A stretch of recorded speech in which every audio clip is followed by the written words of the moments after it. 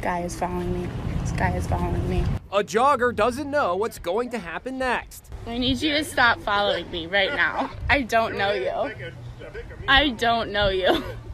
Bye. 24-year-old Mackenzie Smalley was on a run in Scottsdale, Arizona, when the driver of a dark gray pickup truck started hassling her. Oh my gosh, he won't leave. I'm about to call the police. What kind of stuff was he saying to you? Just really degrading things, making comments about my body and my physique, and just was like, you need to come here, and I wouldn't. I literally just had to run away from that guy, like full sprint.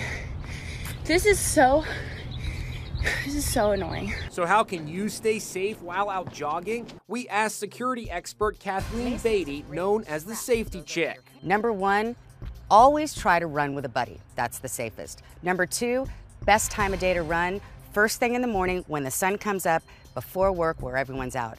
And three, don't blast your music in your headphones running. You need to have the volume down low enough so that you can hear everything that's going on around you.